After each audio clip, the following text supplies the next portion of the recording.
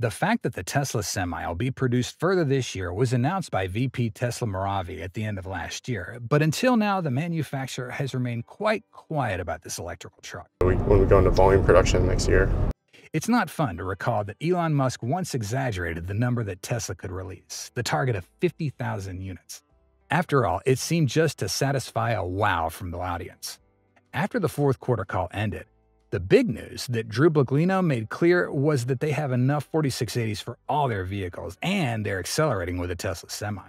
Specifically on X, as a stalker has provided a new detail regarding the semi-truck's cabin extension. So, what's Tesla's game plan with the semi-truck? Welcome to Tesla Car World. Please show your support by subscribing and ringing the bell. Now, let's get started with today's content. Looking at reality, Tesla Semi always faces a wave of opposition from a large number of people. Even Bill Gates is one of them. He didn't believe that a battery-powered truck could go 500 miles, but since 2017, everything the Tesla Semi's achieved has made the billionaire rethink a lot. Not the specs or the battery problems. The biggest challenge of electric trucks lies in building Megachargers 750 kilowatt hours. You know, we're sure that there won't be many more electric truck runs until Tesla overcomes this hurdle. How is the Tesla Semi actually being developed? Last month, Tesla posted quite a few vacant jobs related to semi-production. Tesla Semi jobs in Sparks, Nevada, Palo Alto, California, and Austin, Texas. Tesla Boomer Mama on X counted 86 new jobs posted by the Tesla Semi division, including positions requiring asset technicians, software engineers, and supply chain specialists. You know, the electric truck doesn't have the support of gigapress or production automation like other compact models.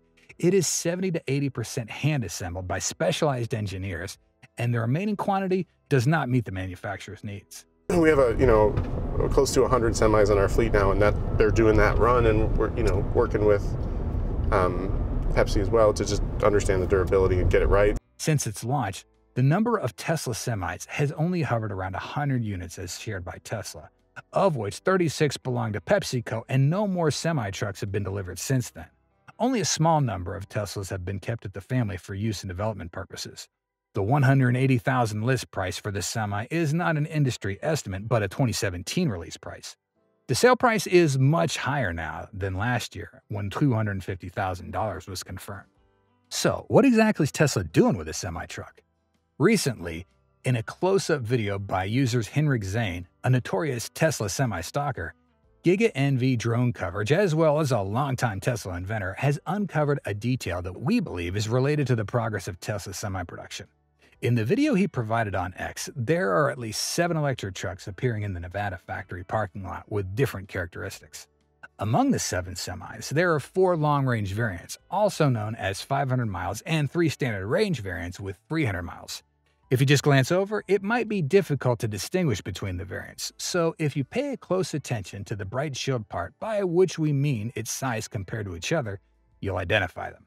However, we paid more attention to a significant detail that at least 2 trucks have a dark-colored bright shield, a detail never seen before. The question is this really the sleeper cab variant that Priestley mentioned? Eventually, we will do a sleeper cab where we can send drivers out for multiple days at a time as we expand the charging network. Typically, the white fairing is smaller on the standard version and larger on the advanced version. However, the fact that it's black in some cases raises suspicions about Tesla possibly undergoing the process of expanding the cabin for the sleeper cab version. It would be hard to believe without anyone mentioning the refresh of the electric truck, but Semi-Truck Engineering, Tesla's senior designer Dan Priestley, confirmed that they would soon be making an electric truck version that allows drivers to make deliveries over multiple days as they overcome challenges related to the Megacharger. We always receive questions like, why doesn't Tesla build these Megachargers ahead of the trucks since they don't need to wait for a charge? Answering this question is quite challenging because apart from those within Tesla, everything we see from the outside is only speculation. Besides the information about the cost of installing a Megacharger, which can be up to $6 million, more is known about the infrastructure regions in relation to the challenge of Tesla electric truck order volumes. On average, Tesla could generate nearly $30 billion annually by allowing other electric vehicle manufacturers worldwide to charge at the supercharger network. So the $6 million figure for Megachargers could easily be addressed.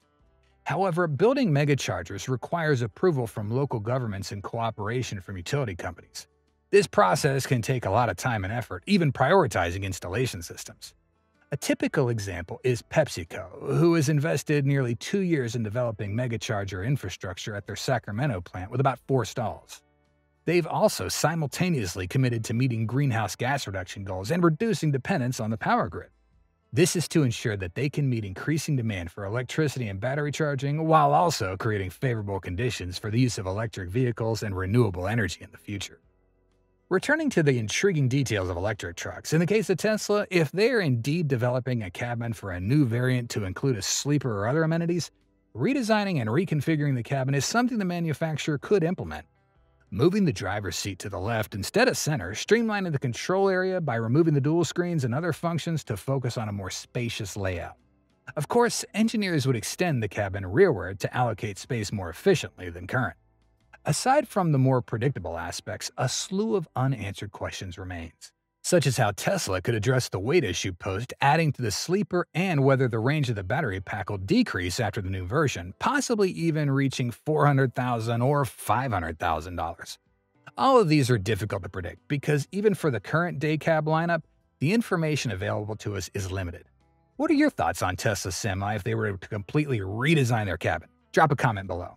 Besides the rig's refresh issue, a big question that most people are interested in is whether the Tesla Semis are really waiting for the 4680 battery to be available in large quantities. Many sources criticize everything solely about the battery.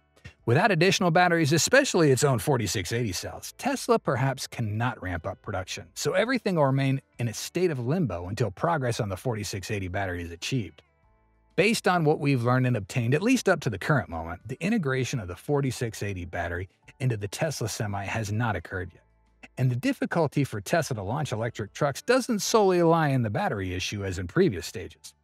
A fact remains that although Baglino shared in the Q4 2023 call that the manufacturer has enough 4680 cells for all its vehicles, we see this as a promise rather than a confirmation.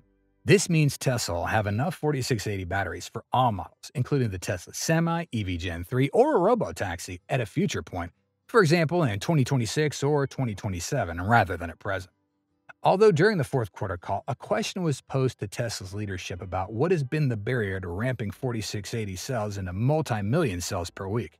In a succinct response, Tesla indicated that 4680 is not just about a larger diameter cell, but also encompasses technological innovation across the entire cell and manufacturing process within it.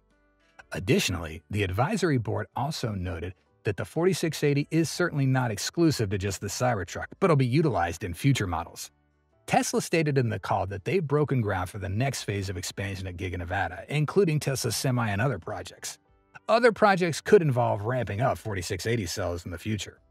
If this is correct, this expansion of Giga Nevada is expected to be a $3.6 billion expansion, adding an additional 4 million square feet of manufacturing space. 2 new facilities are being constructed, one for semi-production and one for 4680 cell production. In summary, issues regarding the production of 4680 cells seem to be trailing behind and have little impact on Tesla's timeline for launching its electric semi-truck fleet. Currently, the manufacturer is targeting 5 gigawatts per year per production line, with 8 lines set to be operational by year's end.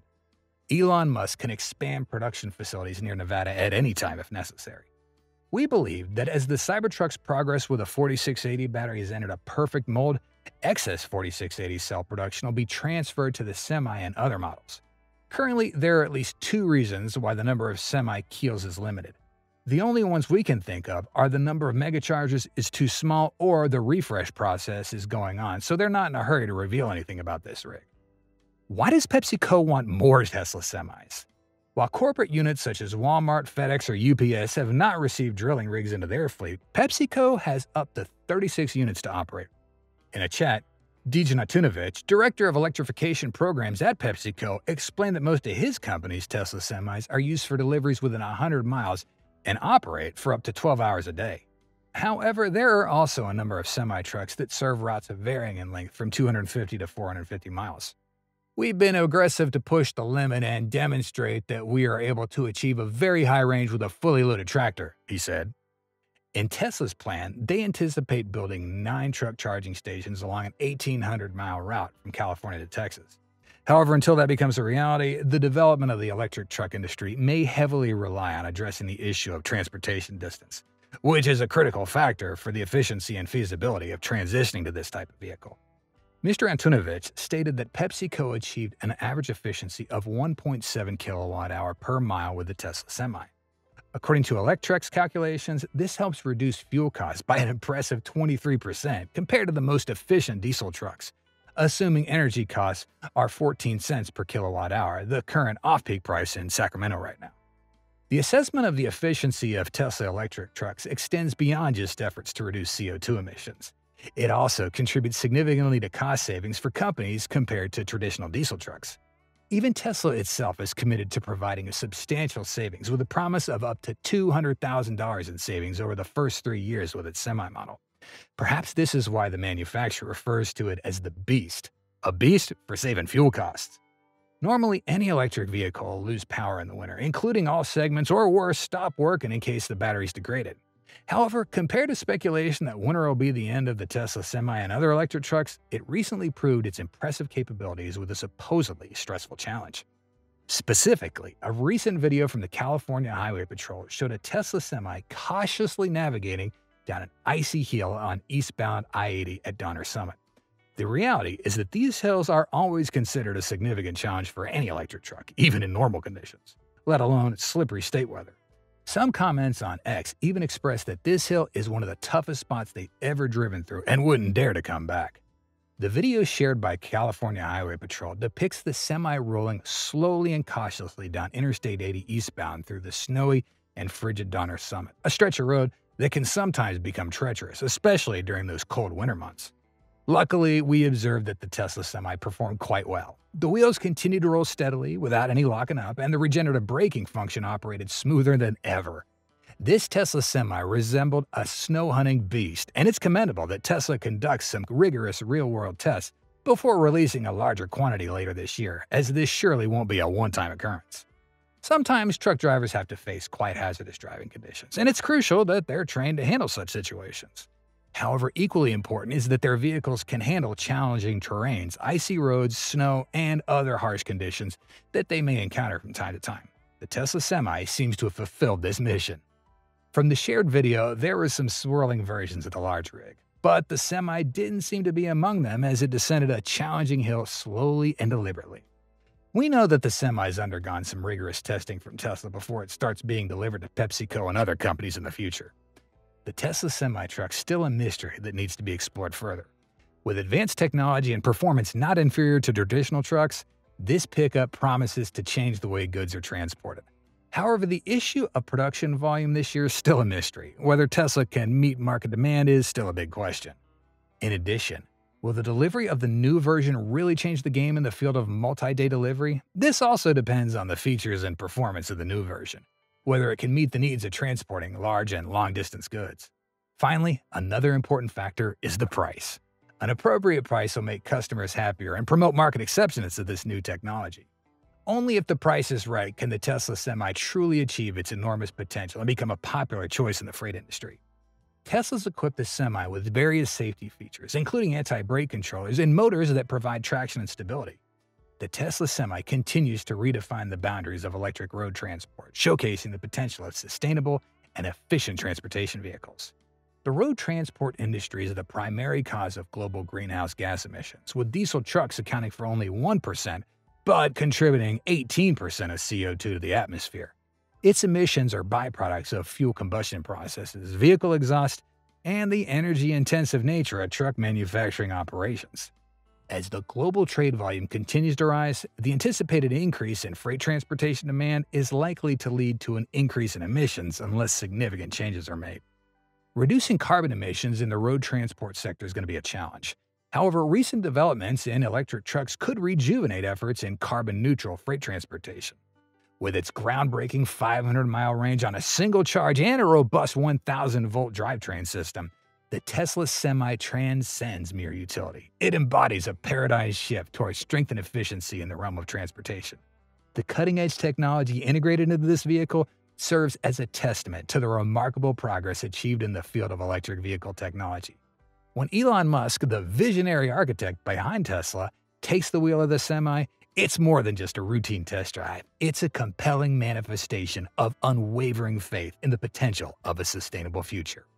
The introduction of the V4 supercharger, designed to serve not only the Semi, but also the highly anticipated Cybertruck, underscores the infrastructure being prepared for change. The potential of the Tesla Semi to revolutionize roadways and the environment is evident, with promises of reducing emissions and setting a new standard for energy and efficiency in heavy-duty transportation. As we stand on the precipice of a transformation, the energy of Tesla Semi into the market, successful trials of electric trucks for maintenance in winter conditions, and innovative solutions like the solar power pack charging station herald a new chapter for the road transport industry. These developments are not merely advancements in automotive technology. They are steps towards a sustainable future, challenging and reshaping our perception of what's achievable. The road transport sector's quest for emission reduction and enhanced efficiency has reached a pivotal milestone with the introduction of the Tesla Semi-Truck. This groundbreaking vehicle doesn't just promise a revolution in transportation. It heralds a transformative impact on our environment. Indeed, we're witnessing a paradigm shift in the narrative of road transportation, driven by electricity, pioneering innovation, and a bold vision for a greener, more sustainable future. What do you think? Will the Tesla Semi and 4680 batteries be Tesla's aggressive sneak attack in 2024 through 2025? Or are we still far from having important news on these things? We hope you'll have the most relaxing feelings after watching this video. If you did, please hit the like button and join the Tesla Car World family by subscribing to our channel. And don't miss out on any of our awesome videos by hitting that bell icon. We value your feedback and your time. Thanks so much for watching, and we'll see you soon. Until then, stay safe and have fun.